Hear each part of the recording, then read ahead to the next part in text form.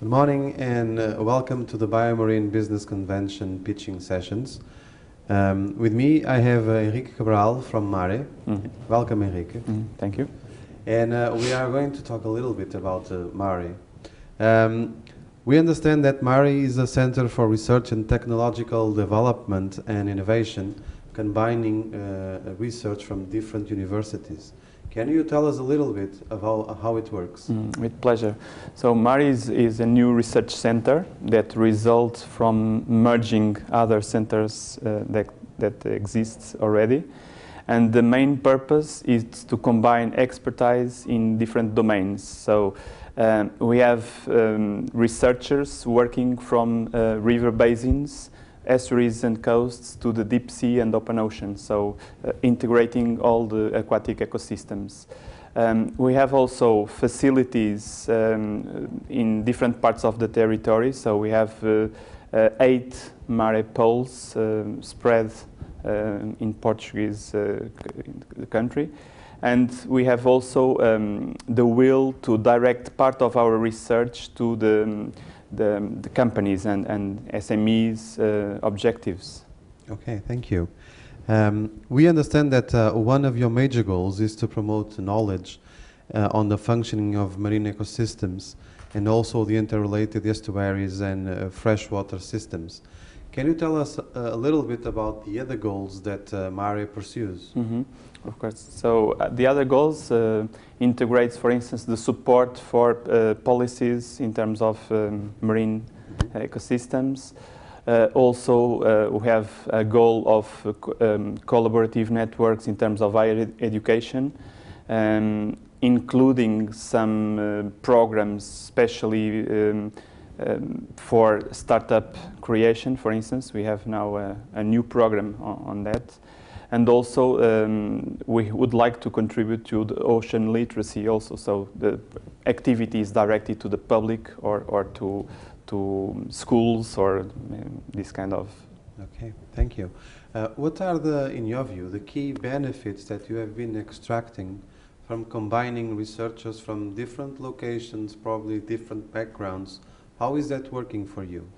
I think it is working very well. So it is I think a way of combining expertise, and we have a structure. So we are organized in research groups that are more or less ecosystem oriented. So we have researchers working on, as I said, river basins to the deep sea. But then we have 10 thematic lines of research that are more or less transversal to these kind of groups. So you may have civil engineering working with a biologist or a geologist, and these enhance, I think, the research and the main outputs that we achieve. Okay, thank you. In terms of projects, can you tell us a little bit about the project phases or where some of your projects stand so far? Well, it is difficult to give an answer to that question because we have like 150 projects running at this moment. So we have a mix between different kinds of funding opportunities, and this is quite healthy in my point of view, this kind of finance that we achieve. A large part is from the European Union, H21 and former programs. And then we have national agencies of funding and then private sector. So we have very different typologies of projects, from a large European project to this very small and localized regional, for instance, for a municipality or for a private company. Okay. You were touching a point of interest to us as well, which is the sources of funding. You have a mix of sources of funding as we understand. Is this the right mix that you would like to have, or do you envisage in the near future the development of one of these streams further than the other ones? I think the mix we have is quite healthy in terms of the center. Anyway, I would like to foster a bit the private sector axis. So I think we can direct more research to the companies. this being probably interrelated in terms of having an industrial partner that funds projects, because they are also, of course, going to derive benefits from those projects. You were telling us when we spoke about the goals that there are different areas and different fields and different objectives of research. Can you tell us a little bit about one or two examples of applications for companies or industrial use that you can imagine that the research will bring?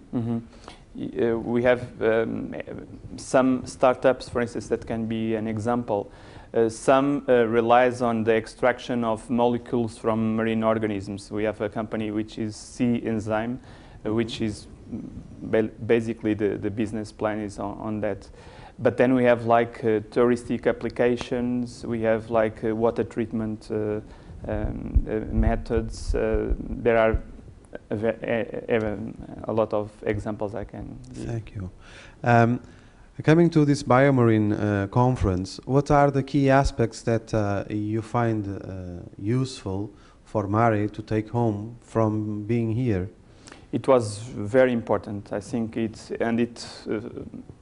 acts in both ways. So it's a way of presenting Mare and the research we do and the applications that may be interesting to companies, and also benefiting from the experience from other companies, from other universities and research centers that can be developed in our center. So I think it works in both ways. Okay, thank you.